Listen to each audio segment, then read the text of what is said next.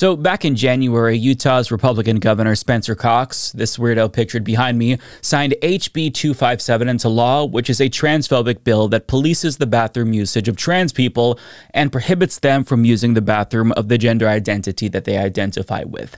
Now, of course, this was passed under the pretense of protecting women from men invading their spaces, but it literally does the opposite, because if TikTok and Instagram influencer Leo McCallan, for example, known as the Gravel Bro, decided to go to Utah and he visited the Salt Lake City airport, he would be forced to use the women's bathroom. Why? Well, because he's a trans guy. That dude is now forced to use the women's bathroom because Republicans say that's where he should be. So, so much for keeping men out of women's spaces. Good job, Republicans. Bravo. But all of this hysteria over bathrooms, it doesn't just affect trans people. It also affects cis people too sometimes, because one woman actually shared a traumatizing experience that she had while she was in Las Vegas, where she was followed into the bathroom and harassed by a woman who thought that she was a man. But she wasn't. She was a cis woman just trying to use the bathroom, minding her own business, but because she had a short haircut, a pixie haircut, the transvestigator in question assumed that she was a guy going into the bathroom to perv on women. So these kinds of bathroom bills are idiotic because they foster that type of behavior, this climate of paranoia. And on top of that, they're also incredibly difficult, if not impossible, to enforce, because how do you determine that people are using the bathroom that they're supposed to be using? Are you going to check their IDs when they need to shit? Inspect their genitals? Like, how exactly do you enforce this?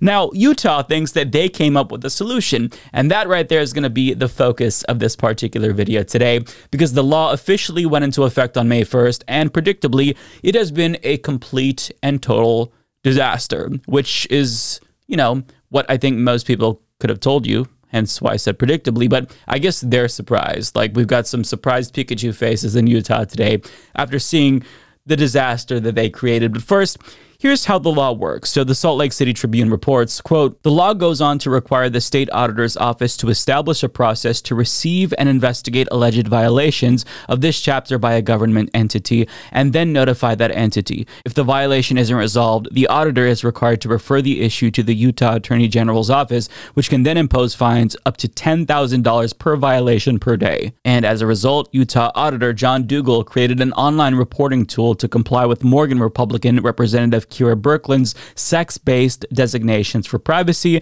anti-bullying, and women's opportunities, or HB 257. In other words, they created a snitch line, so that way normal people can LARP as hall monitors and make sure that trans people aren't using the bathrooms that they're not supposed to be using. And if that's the case, they can report them. They can call the manager of trans people, which is apparently the Utah Auditor's Office. But I mean, is this not incredibly creepy? Because as Utah State Senator Jennifer Plume put it, apparently Utah's solution to people feeling unsafe in restrooms is to encourage folks to take photos of and focus extreme attention on the private parts of others who are taking care of a biological need to eliminate waste. What could possibly go wrong? I know, right? The implication is that this law was needed because trans people are supposedly bathroom predators, and they pose a risk to women and people around them. But this law could actually embolden real predators who can pretend like they're just investigating a suspected trans person using the wrong bathroom if they're caught peeping. So this law wasn't just passed under false pretenses. It is going to unironically make people feel less safe in the bathroom in Utah because of the way that it was written. And I don't know that you can write this in a way that makes people feel safe, but the goal is to be transphobic, and mission accomplished. But the snitch line has been open for about a week, and I want you to take a wild guess as to how it's been going so far. Just take a guess. How do you think it's been working out for them? Well, as AP explains, transgender activists have flooded the Utah tip line created to alert state officials to possible violations of a new bathroom law with thousands of hoax reports in an effort to shield trans residents and their allies from any legitimate complaints that could lead to an investigation. The onslaught has led the state official tasked by law with managing the tip line, Utah Auditor John Dougal, to bemoan getting stuck with the cumbersome task of filtering through fake complaints while also facing backlash for enforcing a law he had no role in passing. Quote, "No auditor goes into auditing so they can be the bathroom monitors," Dougal said Tuesday. "I think there were much better ways for the legislature to go about addressing their concerns rather than this ham-handed approach." So I love how the auditor of Utah is like, this is my life now. God damn, what did I get myself into? Because he very clearly doesn't support the law, but he is forced to, I guess, go through the snitch line, set up the snitch line, because that's what the legislation or the law now requires. So yeah, I kind of feel bad for him, but you know, somebody's got to do the dirty work, bud, and it's unfortunately you, John. Now we're going to get to some of the specific reports submitted to the snitch line in a moment, but first, I just want to tell you some numbers here that might surprise you. So there were approximately a total of 10,000 individual reports submitted to the snitch line. Now, out of all of those, the number of reports that are actually seemingly legitimate is, wait for it, 0. 0 legitimate reports. And here's just a small taste of some of the reports that were submitted. Someone reported Rick Astley and posted the lyrics to Never Gonna Give You Up. This person just said, suck my transgender balls, mad respect, short but sweet, gets the point across, love that. This person submitted lines from the movie Labyrinth. And we've also got a report about Matt Gaetz allegedly following a high school girl into the bathroom. This person submitted a complaint about Sarah Huckabee Sanders as a suspected trans male in violation of the bathroom law. This person just attached an image from B-Movie because, yes, you can actually upload images, which is a very bad idea. This person just uploaded a bunch of ROMs for Nintendo games. And listen, if you know Nintendo, they are very protective about their IPs. So if they find out that Utah's government has illegal ROMs on their servers, they're going to be pretty pissed and might take legal action. So beware of that, Utah lawmakers. But there is one more complaint that I do want to share with you, and that's my own. And this is actually a serious one. The other ones were trolling. This one's a real one. So I submitted a picture of Kira Birkeland, who's the Republican sponsor of this legislation, because I actually did find her to be in violation of this law. Specifically, at the Salt Lake City airport, I heard an incredibly loud fart come from, I'm laughing at my own jokes, this is embarrassing. I heard an incredibly loud fart come from the women's bathroom while I was standing outside policing it to ensure no trans person could enter. Subsequently, Kira Birkeland comes walking out, the only person in the women's bathroom at the time. Since it's uncommon for women to have the physiological capacity to fart that loud, I deduced that she must be trans. I then explained how I reasonably attempted to remedy the situation. I confronted her and told her to fart in front of me to prove that it was her asshole the fart allegedly came from. She refused, of course. I didn't explain that though, but she refused. As for evidence, I wrote that I have a recording of the fart in question, which I do.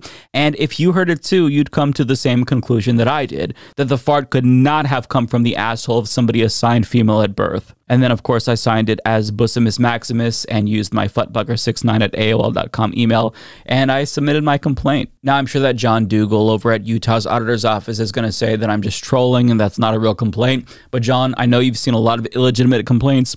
That one is legitimate. It's your first real complaint. That is an actual violation.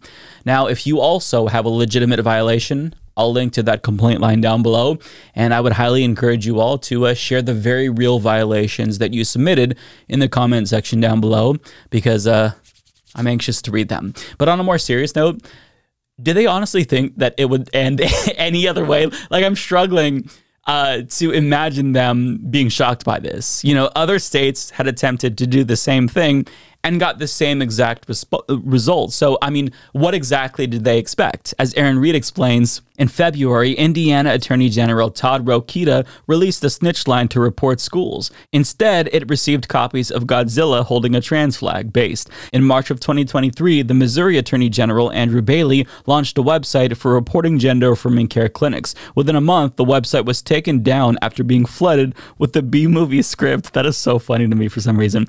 In Virginia, Governor Glenn Youngkin launched a tip line to report divisive teaching practices. That tip line received very few legitimate reports and instead was flooded by Gen Z for Change activists. The website was taken down quietly at the end of the year. So this has happened in every other state that created a transphobic snitch line, but Utah Republicans naively thought that they'd get the snitch line that actually succeeded. Amazing. But I honestly don't think that they're that dumb. They may be hateful, but they're not that dumb, right? And the reason why they keep doing this and Republicans keep creating these dumbass tip lines is because there really is no other way to enforce these blatantly discriminatory policies. So it's the only thing that they can do, right? They try to foster paranoia towards the group that they're trying to demonize and turn the public against them, but nobody's buying it, clearly. So it's another fail, but in closing, this law is a pathetic joke that perfectly demonstrates how unserious Utah's state government is. They could be passing laws that address poverty or housing or healthcare or anything that's actually serious, but instead they're trying to get people in their own state to police each other's bathroom usage. How fucking embarrassing. Penis and balls. Vagina. Penis and balls. Vagina.